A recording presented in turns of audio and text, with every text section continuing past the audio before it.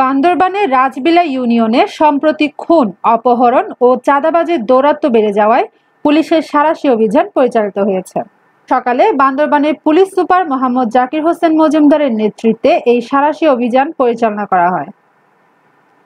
সাঁড়াশি অভিযানে পুলিশের সদস্যরা বান্দরবান সদরের রাজবিলা ইউনিয়নের 2 ও 3 নং রাবার বাগান, বুড়িপাড়া ও কোহালং ইউনিয়নের উজি হেডম্যান পাড়া, চরইপাড়া, হেব্রন পাড়া সহ বিভিন্ন বাড়ি ও দুর্গম পাহাড়ের বিভিন্ন স্থানে অভিযান পরিচালনা করে এবং সন্ত্রাসীদের ব্যাপারে বিভিন্ন তথ্য সংগ্রহ করে।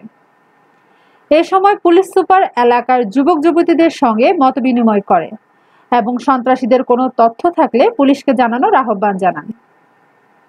অভিযানে অতিরিক্ত পুলিশ সুপার মোহাম্মদ কামরুজ্জামান, সদর থানার ভারপ্রাপ্ত কর্মকর্তা মোহাম্মদ শহীদুল ইসলাম চৌধুরী সহ পুলিশের অর্ধশতাধিক সদস্য এই অভিযানে অংশ নেয়।